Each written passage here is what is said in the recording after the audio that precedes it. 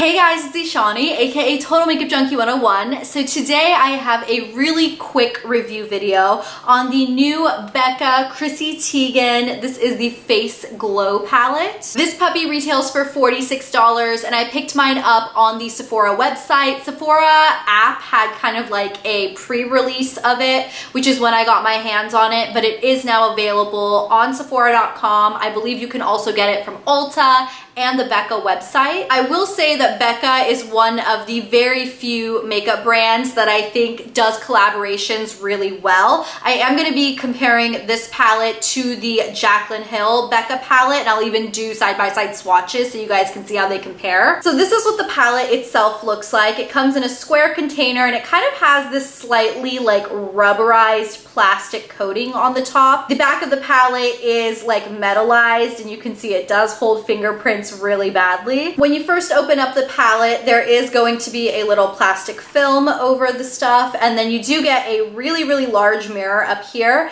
and then you are getting 4 different face products. The 2 larger pans of face product are their pressed shimmering skin perfectors. This one over here is a blush and this is a bronzer. This shimmering skin perfector right here in rose gold, this is the only repeat product. The other 3 products are new shades to the Becca line. So here we have swatches of the entire Becca Chrissy Teigen Face Glow palette. From left to right, we have the highlighter in rose gold, the blush in hibiscus bloom, the bronzer in Malibu Soleil, and the highlighter in beach nectar. As you guys can see, the blush and bronzer are fairly matte. I would describe them more as kind of a satin finish, and the 2 highlighters are very glowy, just what you would expect from a Becca shimmering skin perfector. Now in terms of the textures of these products, I will say that for the most part they're fairly pigmented. The one that did need to be built up was the bronzer, but I felt like all of the other powders were really pigmented in one swipe. One thing I did notice when I was swatching this palette next to the Jaclyn Hill palette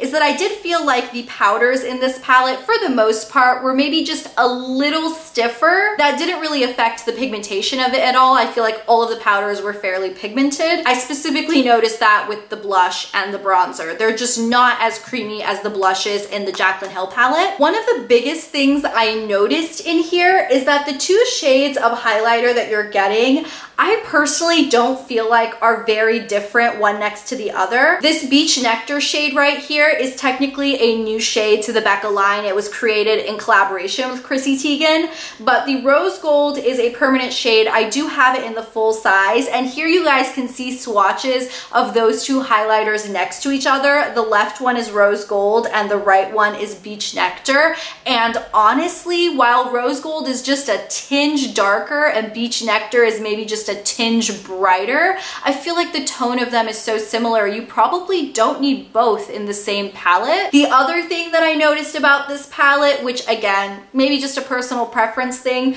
but I feel like I generally use more blush and bronzer than I do of a highlighter. When you think about it on your cheeks, I mean, blush is going on the majority of your cheek. Bronzer, you may kind of use a little bit all over your face, or specifically in the contour areas. And then highlight is generally just going on the tops of my cheekbones and maybe on my nose and my Cupid's bow, but I'm not using as much highlighter as I am blush. So for me, I guess the ratios here are just a little bit strange. I mean, honestly, I do love the highlighters in here. I do think that's the strong suit of the palette. So I think it's good they gave you a lot of that. It's just a little weird for me to be like, oh, there's only this tiny pan of blush and this tiny pan of bronzer and 2 giant pans of highlight. Maybe I'm overthinking it. Maybe it's not a big deal. How many of us are actually going through pans of product? Not a lot of us. Okay, so now let's do a quick side-by-side of this palette next to the palette that I think we all probably own, the Jaclyn Hill Becca palette. This one had 5 pans of product,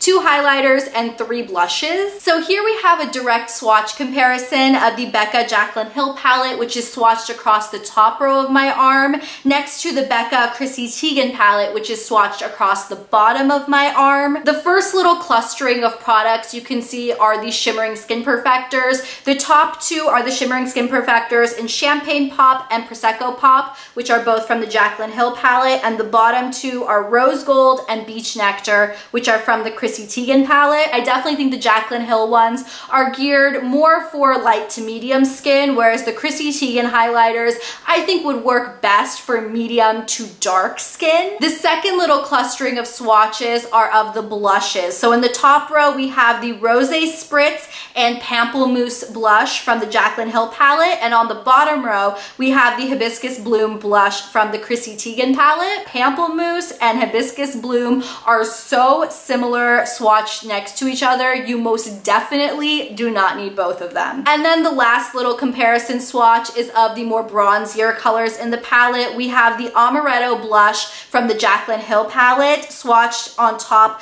of the Malibu Soleil bronzer from the Chrissy Teigen palette. Amaretto blush is definitely more blushy, like it has a little bit more pinky blush tones in it, whereas the Malibu Soleil bronzer is significantly more bronze. Honestly, after swatching these two palettes right next to each other, I personally prefer the Jaclyn Hill palette. I don't believe this palette is available anymore. I'm pretty sure it was limited edition when it came out, but I feel like the blush colors in here are just so different one next to the other, and these highlighters are just so poppin', so gorgeous. I really love this palette. Honestly, if you guys already own the Rose Gold Becca Shimmering Skin Perfector in the full size, you most definitely do not need this palette, especially if you own Rose Gold and this Jaclyn Hill palette. You really do not need this palette. Not to say that it's a bad product. I thought the quality of the things in here are perfectly fine. Like, they're really good, what you would expect from Becca.